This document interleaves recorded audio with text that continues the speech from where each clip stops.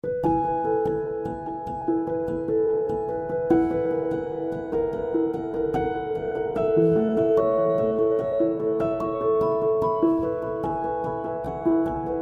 of the most important things we learn as early childhood educators is you have to forget your own insecurities when it comes to everything, because children aren't going to judge you, right?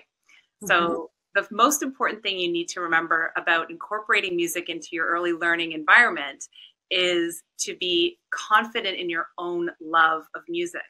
And to answer your question, Vanessa, one of the main reasons why music is so important is because it initiates and nurtures a feeling of love and happiness and belonging in children, no matter what the content is of the music. So you can choose whatever music you'd like to incorporate into your classroom.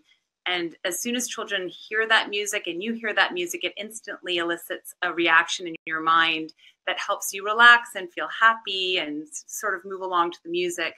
So as I usually tell people, if children feel loved in an early learning environment, in a classroom, at home, in the car, wherever you're listening to music, if they feel loved and happy and secure and they're enjoying themselves, they're going to love what they're learning.